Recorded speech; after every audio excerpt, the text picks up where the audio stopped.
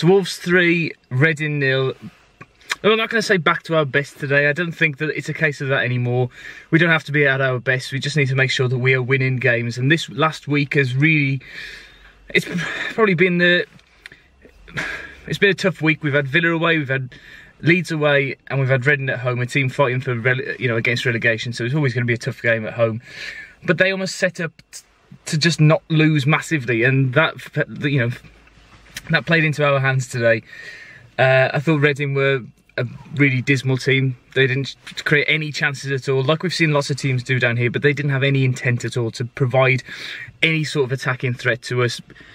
And they couldn't get the ball up to Bodvarsson or anything. And I think that's down to the change that we saw in midfield today from Nuno. Bringing in Saïss was an inspired change, I think. And I had a very good game against Leeds, then a very average game against Villa, and he dropped out of the team. And Saïss, I think, has been one of the most underrated players of this season. The protection that he's provided the back three today has enabled players like Doherty and Douglas to bomb forward a little bit more, and Neves as well to be as great distributing as he has been all season. And then to come on to Benik Afobe, who has been a figure of discussion over the last month or so, or 6 weeks since he's been back at the club. But I think today proved that if he gets a start, and if Costa gets to the byline and bringing it back into the centre circle behind the fullback, he's going to score goals. And I think from the rest of the season, now there's 9 games to go, Benik Afobe has to start the majority of those games. I think the difference between him starting and Bonatini coming on, there was no comparison. Benik Afobe needs minutes. He's got 2 goals now in 3 games. You know, you need strikers at this point of the season who are going to get you ugly goals, who are going to score you 1-0s and 2-0s, and that's what he's going to provide us. And I really, really am pleased that he's done well today, and hope that he can play again on Saturday against Burton and maybe grab a couple more. I've got to mention Matt Doherty today. I've been very, very critical of him this season, whereas others have been gushing with praise for him. I thought he was very, very good. He's had good spells, but he seems to love playing against Reading. That's 3 goals in the 2 games we've had this season. His first goal, in the right place at the right time, getting the ball in the box and it bouncing around, things like that can happen. And we've seen in the last couple of games a bit of a lack of directness into the box.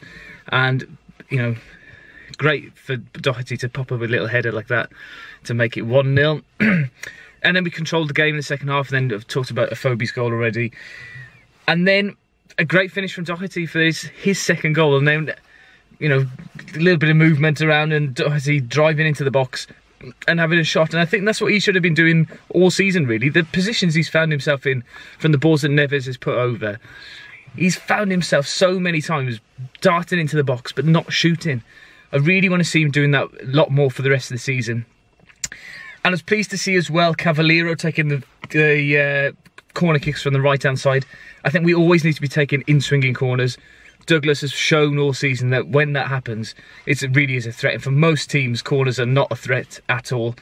So that's something that we've got above other teams. A little bit of a worry to see Jota going off. Look to me, from where I sit, he was walking off towards me, obviously.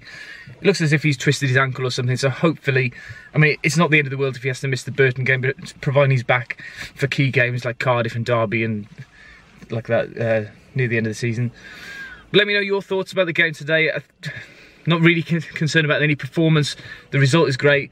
We've earned the goal difference back, and a little team down the road as well got battered against somebody down the bottom of the table.